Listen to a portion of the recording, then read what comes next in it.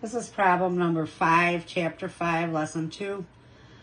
Bob is a mailman. He delivers a lot of letters every day. His mail bag will only hold so many letters. The most letters that Bob has ever delivered in a day is 8,476. The range of the number of letters that Bob has ever delivered is 6,930. What is the least number of letters that Bob has delivered in one day? So to find the least number of letters that Bob has delivered, subtract the range from the largest number. Okay, so you have 8,476 minus 6,930.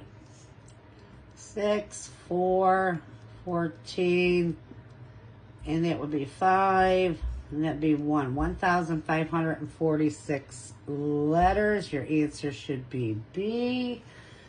All right.